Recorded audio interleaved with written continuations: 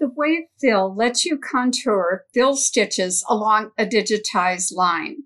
The stitches maintain uniform density and needle penetrations. Wave fill can be applied to step, fancy, black work, candle wicking, lace work, and pattern fills. Let's first select the object and change it into a lace work by clicking on the lace work icon.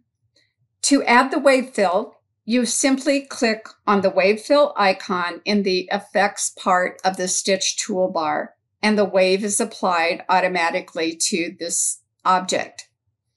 If you have the effects dialog box open, you can go to the star and wave fill and place a check mark in the wave fill, and that will also apply the effect. To edit the wave, click on reshape, and that shows you the digitized line that the wave is following. I can make changes by adding, moving, changing a point, or deleting a reshape point. To add a point, I either left click or right click on the line. If I want to move this point, I can click and drag and move the point. Now you can see that the software did not like that change, so it reverted back to the original digitized line. So the software is going to let you know if a change you make will not work. So I'll instead right click, and then to move that point, I'll just click and drag, and you can see that the change automatically updates.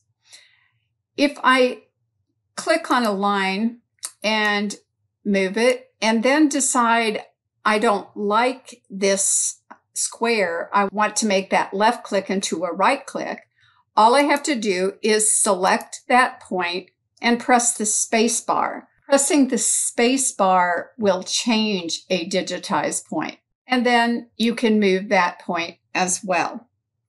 If I wish to delete a point, again, I select it by clicking on it and then press delete on my keyboard.